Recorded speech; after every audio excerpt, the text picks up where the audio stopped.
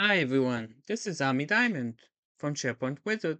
In this episode, I'll like to show you how you can activate the public preview in the new modern Teams app 2.0.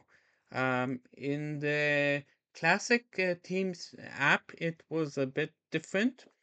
After the administrator would set certain users or all users that have the public preview, he would go to the three dots and then he would click on About and then he would choose Public Preview if the user was added.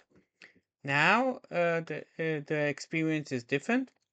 So in the modern Teams app, you need to click on the three dots, click on Settings, and in the bottom on the left, you need to click About Teams.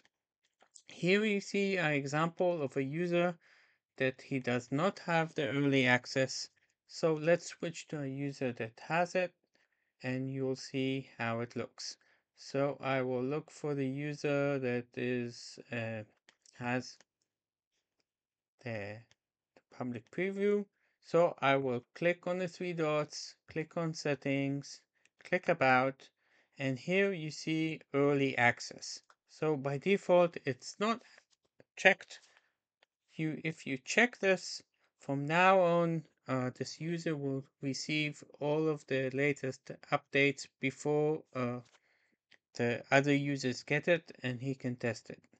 So this is the change. The rest is the same.